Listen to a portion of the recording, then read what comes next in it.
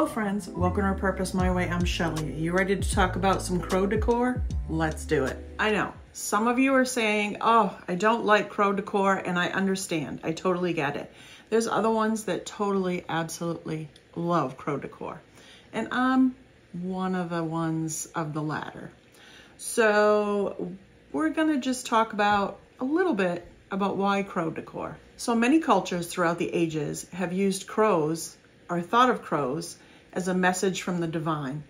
Native Americans see the symbol of a crow or a raven as wisdom, transformation, positive change, or intelligence. No matter what you think of crows and ravens, they have a place in primitive country home decor. And I'm here to show you a few different ways that I'm going to use them in some of my decor. Whether you like crows or don't like crows, whether you like to use them in your decor or not, it's been used in a lot of different things. Pillows, signs, even shower curtains. I really like this shower curtain. It is cute. But even though you may not like crows or want to use them in your decor, you can watch this video, get some ideas on how I create these different projects that I'm going to resell in my booth or on Etsy. So whether you use the crow or a bird or a star or a fish or whatever you decide, this will give you some ideas and some techniques on how to create different decor for your home or something to resell in your booth or at a market or whatever you choose. Crows and ravens aren't just for Halloween anymore. We use them in our home decor all the time, all year long. But let's get started on these 4 crow projects that I did for you. These adorable little sconces I got at the dump. I know they have a sticker on them from a thrift store, but they're not. They came from the free shack at our dump. There's a free building where people will put things that they don't want anymore, but it's not really necessarily a throwaway item. So I snagged those up, of course, and I got these papers from Zazzle recently. I'll put a link down in the description if you're interested in purchasing the paper. It's a really pretty paper. So I'm showing you here the difference between the decoupage paper with a lighter color underneath it and a darker color underneath it. You can definitely see the difference. This has just, the top paper has white printer paper under it, and you can see that it makes the colors pop, and you can even see the gold writing really well. If I use just the brown underneath, it makes it a lot duller and the colors aren't quite as bright, but sometimes that's what you want in your project. I'm using my Repurposed paint in the color Ivory. I get this from Tractor Supply, and it works really well on a lot of my pieces when I need a light color. So I'm adding 1 coat onto the very back of these sconces.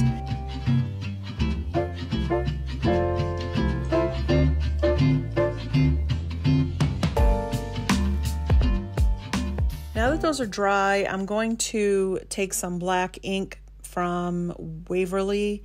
You could use any black, it doesn't really matter, that's just what I have. And I'm going to take this crackle stamp that I have, this is from IOD, and I'm going to, I think it's called the texture stamp, I believe. And I'm going to put that in the paint and then stamp the ivory paint over my sconce, and that's going to give it a crackle look underneath my decoupage paper. You're going to be able to see through it and see some of that crackle come through, and it's going to make it look even more distressed. It's not a huge difference, but sometimes I like to do this to just make things look a little more aged. I did that on both of my sconces and just gave it a little bit of an aged look.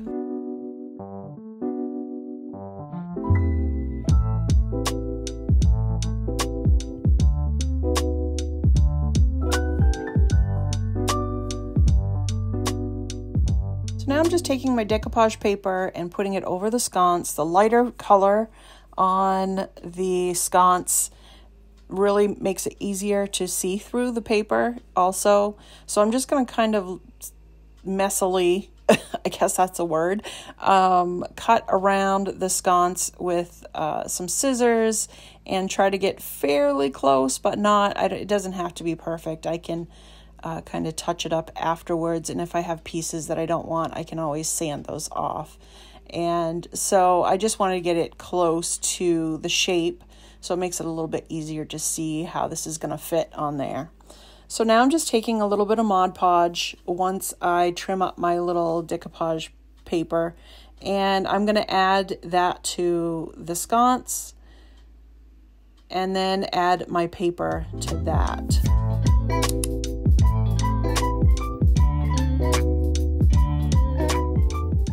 Once I have the bottom piece on, I finish up my Mod Podge and put it underneath the rest of my paper and get that down the best that I can. Now you're going to have a little bit of wrinkles when you do it this way. There are some people that do it a different way, where they put it on the Mod Podge, let it dry, and then they add it, they add their paper, and then they use like an iron to set it. And I'm sure that works great. I haven't tried it yet, but I'm okay with wrinkles and stuff in this paper. It's a primitive piece, and sometimes when you sand it back, those wrinkles give it a nice aged look. So I'm okay with doing that. This actually didn't come out too bad as far as wrinkles. There was no bubbles in it that I could find, but I definitely sealed it up with the Mod Podge over the top, and I let everything dry. And then once it was dry, I went over it with some sandpaper, and I just cleaned up those edges. Now I really like how these sconces look with this stain. I think these would be great the way they are. The only problem with them is that now the paint that I used in behind the paper is showing, and I'm not happy with that. So I grabbed my moss paint from Waverly. This is a beautiful green paint. Now this doesn't match exactly, but I will get it so that it matches very well by the end of this. And we're going to do that by using antique wax. It's just one of my favorite go-tos. So I did one coat, maybe a coat and a half. That half a coat is like a touch-up that I use just on parts that kind of look a little thinner on the paint. So I went all around it, and I was going to keep that top piece where it holds the candle without any paint on it. So I didn't put any paint on that. So we could still have a little bit of the original candle holder showing and not have that painted. And I think that looks actually pretty good. It's not too bad.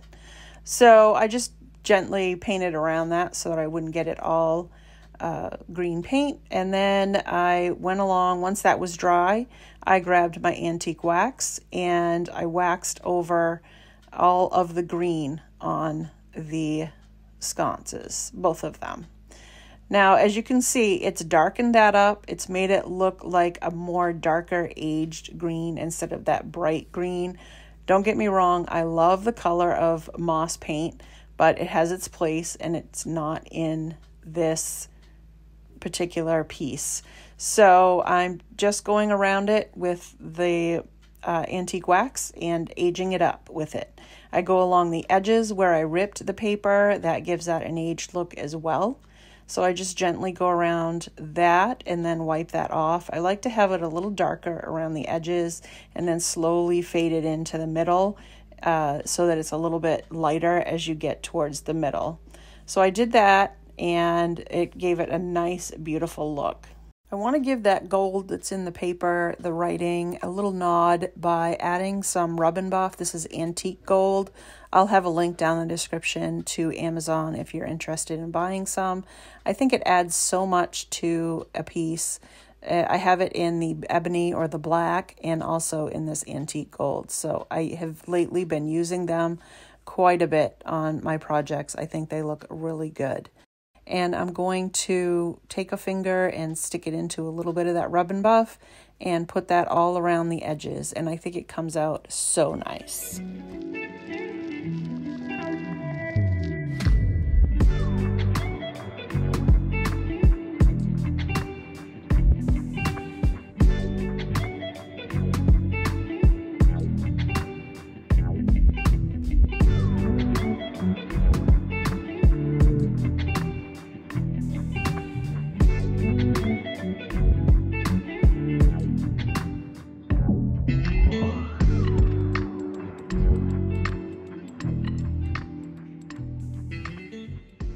I love finding these recipe boxes at Goodwill, so this is going to be a fun flip. Yes, it does say on that tag $6, but guess what's inside? Look at that! Matching salt and pepper shakers. So I had to pick this up even though it was $6. I think I can make my money back from it, and I want to do it over because this is a crow video. I want to do it using some of my crow decoupage paper. I love this hand holder in the top of the lid. When you open it up, it's got that little lip there. And so I was just showing you what it looked like. So I spray painted this black instead of painting it and trying to get it so that it looked nice and smooth.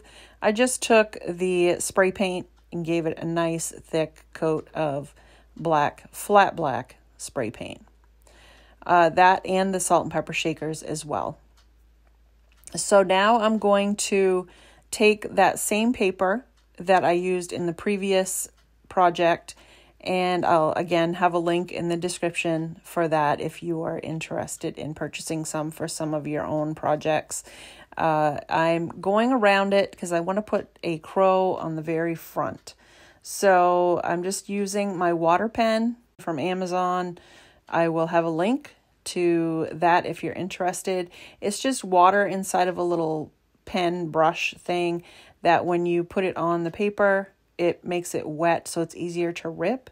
It gives it a more organic look when you rip it, and I just think it looks more worn and aged when you do it that way.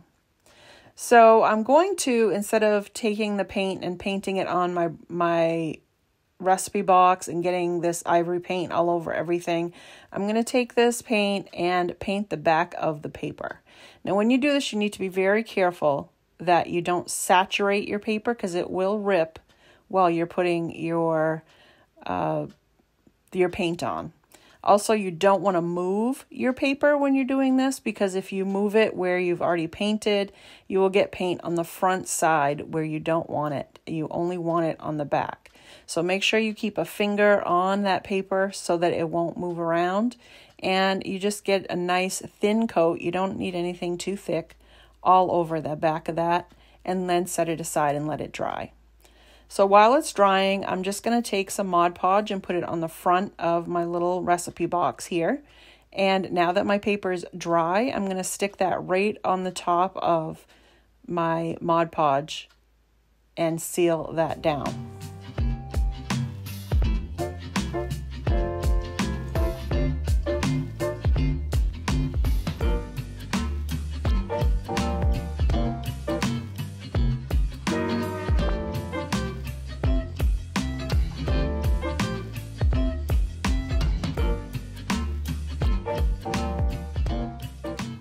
Now I don't have a crow big enough to add to my little salt and pepper shakers, but I have this really pretty flower that I want to put on. It's got some sunflowers on there, and I just think it's just a beautiful color, and it'll match the rest of it because it is from the same paper. So I'm just going to cut 2 of those. I got a whole bunch of these papers so I can do many projects with them. So I just cut out 2 of them, one for each salt and pepper shaker.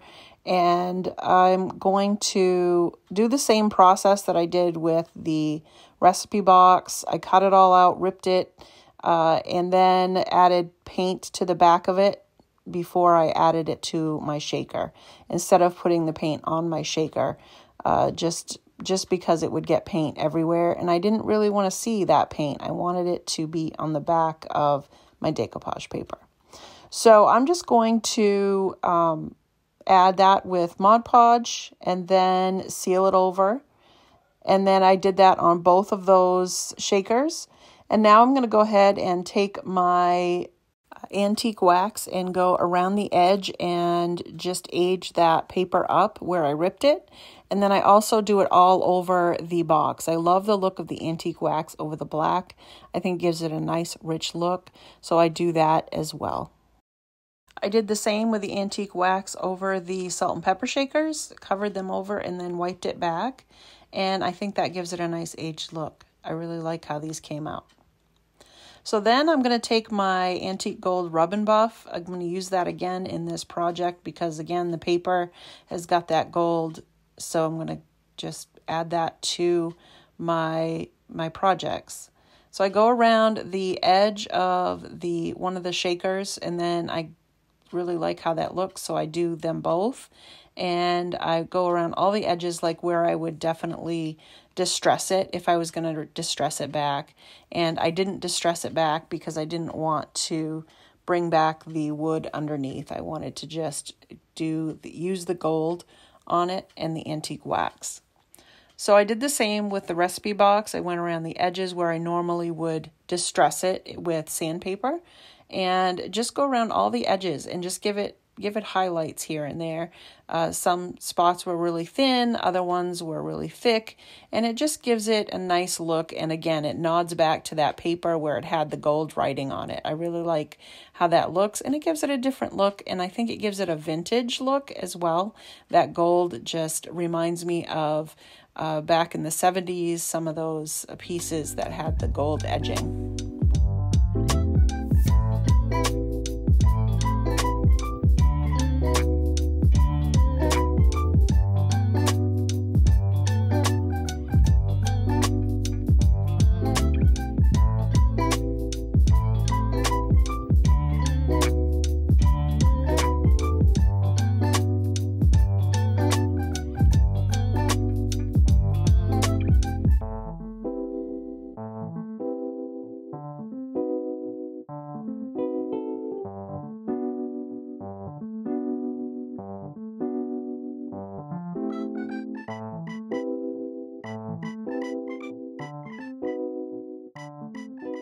I've had this old window frame in my stash for quite a while. I don't know where I got it, if I thrifted it or if somebody gave it to me or if I found it was a dump find. I'm not really sure, but I really like it. I like the red on one side, and the other side was just a stained, and I thought that it would look really cool with the red, and I'll explain why a little later. You'll see why I did that. I'm going to use a balsa wood crow cutout from 24 Hour Crafts that I ordered, and also a grapevine piece that I'm going to take off from this round bale, I guess you'd call it. I'm not sure where I got this. Could have been from Factory Direct. I don't know. I've had it for quite a while, so I'm not really sure where I got it. But I'll take a look at Factory Direct and leave a link down in the description if you're interested in some of that. So I just cut off a piece. I've tried to figure out how I wanted this on my window frame, and I cut off a piece long enough to fit. Then I kind of spread the branches out a little bit so that I could get my staple gun in there and staple it a couple of times, and so that it would stay. So I did that on the top, the bottom, and the middle. Now you are going to be able to see the staples, but once we put the greenery decorations on it, you're not going to be able to see those at all. So it's not going to really matter how many staples you put in there to get that to hold. So this cutout from 24 Hour Crafts is great. I've gotten these so many times. This is, I think, the 7-inch cutout, and I'll have a link down in the description for that. These are really great, and they're not very much. 24 Hour Crafts is a USA company, so made right here in the USA. They cut it out, and they get it out in the mail once they get your order within 24 hours. So that's the 24 Hour Crafts, why they call it that. So I painted it black and then dried it and sanded it down around the edges, took my antique wax and painted that. Again, I love how this wax looks over the black. It gives it such a nice look. So I'm just showing you here. It browns up those edges really nice, and then it just makes that black a little bit richer, and I really like how that looks. So then I grabbed some of my greenery. This greenery I got from Primitive Star Quilt Shop. I love their greenery. I just started buying from them recently, and I got this kind of like a bush. I'll leave a link down in the description. It's just like a nice big sprig of greenery that I just love. So I'm just going to cut off a few pieces of that and add that to this window down below. Right now I'm just kind of dry fitting these in to make sure what I want, and then I'll go back in and glue them once I figure out what I want to use. Now this bow I got from burlapfabric.com. Again, link down in the description. I'm going to be linking all night long. So these are great if you don't want to make bows, or if once in a while you just want to be able to pull the strings and have a bow be made. So this one, all you have to do is pull those little ribbons like I showed you there, and it just crinkles it all up and makes it into a cute little bow. And I just fluff it and then add it to my piece. So this is why I used the red side of this window, because I have this cute little rolling pin with the red ends on it. I picked this up, I think I thrifted it, and I thought this would look really cute for a pop of color in amongst the greenery, and it would kind of show that it's a piece to the window, like they kind of came together, I guess. I don't know. But I really like how it looked. So I added that with a little bit of floral wire, tied it on there really tight, and now I'm going to add my little bow that I made. I did also glue down all of my greenery now that I figured out what I want. And now that that's down, I'm going to go ahead and glue down my little crow now that I figured out where I want him. I didn't quite want him down yet until I figured out exactly where all my greenery was going to go. And once I got him in there, I did add a little bit more greenery here and there to just fill it in and make it look a little more full.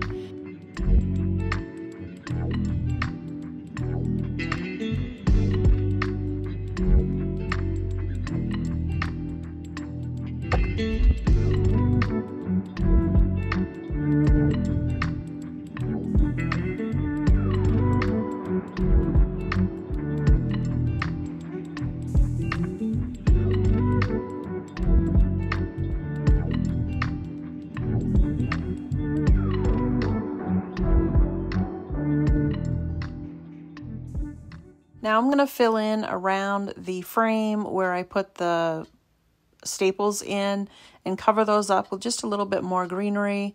Just add a little sprig here and there to cover up those staples, and that's all you need to do with this. It's definitely just a simple little cover up that you can do with any project, really.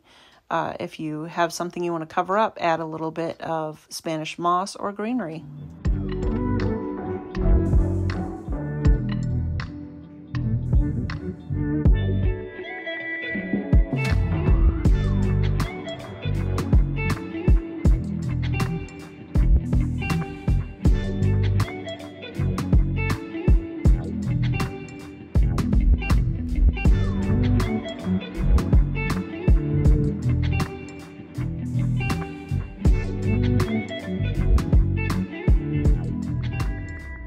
We're going to start out with the lock and key mold from IOD and some cornstarch, and I'm going to add that to one of my little molds so that I can do that for this next project.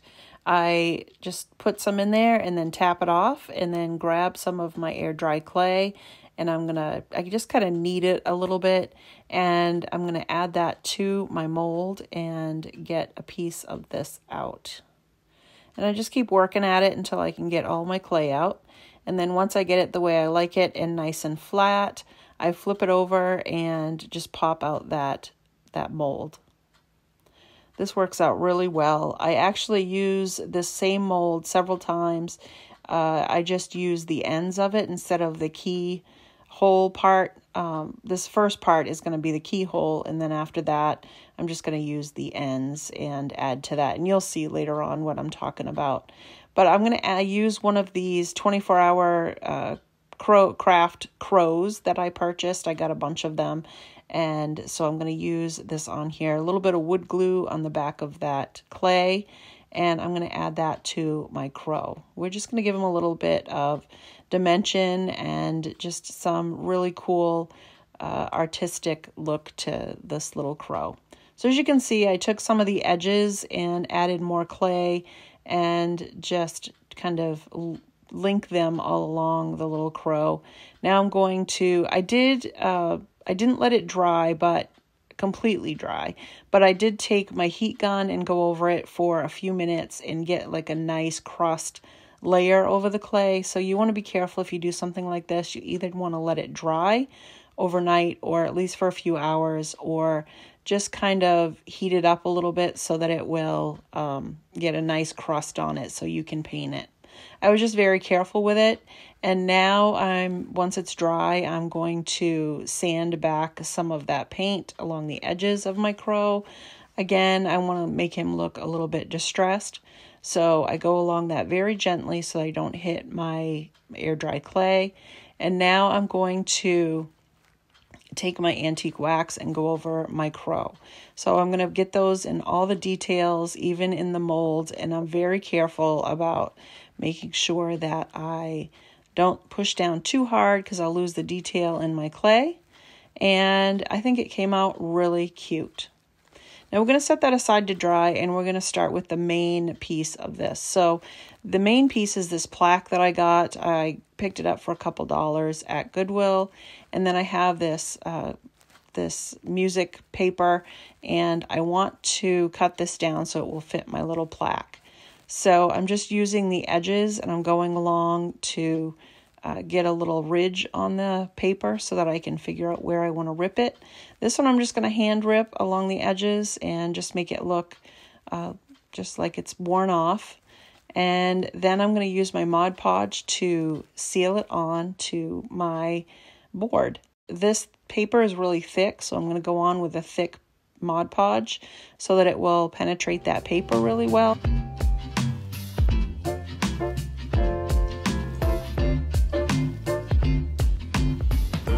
Once I had the paper all down really good, I went back with the Mod Podge and sealed the top.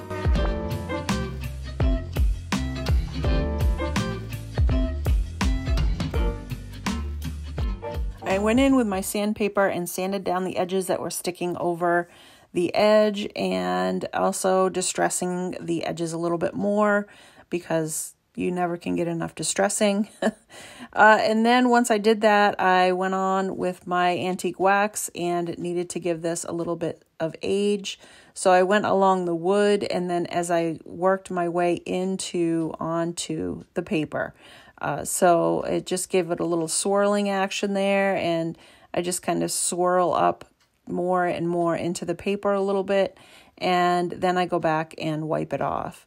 And I make sure that I wipe off towards the outside so that it doesn't go into the paper yet. I'm not sure exactly what I was going to do with that, but I do end up going onto the paper more and aging it up more.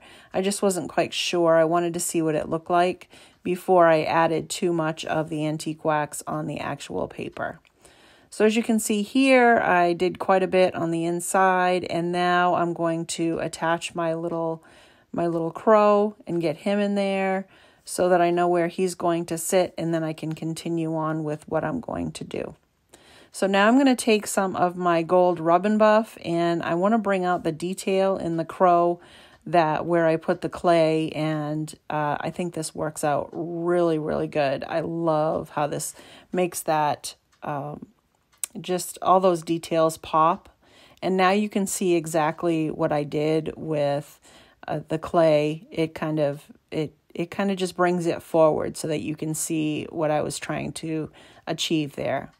So now I'm just going along the edges and adding some rub and buff to the edges, the tail, the feet, the beak, just kind of all over. And then I also go along the wood and the paper and add some gold to that so that it all just kind of looks like it's supposed to be together. I cut off a piece of a doily that I've been using as a scrap, and I added that to the corner of the wood, and I also made a messy bow, basically just taking some different scrap pieces that I found. I knew that I had the black and tan pieces, and then I don't remember what the other pieces were, but just little different pieces that I had, tied them all together, added a little rub and buff to a little button, and added that to the middle, and I think this makes this really cute. I also added some greenery around the bow and a jute rope hanger to the back of it to go up over the top.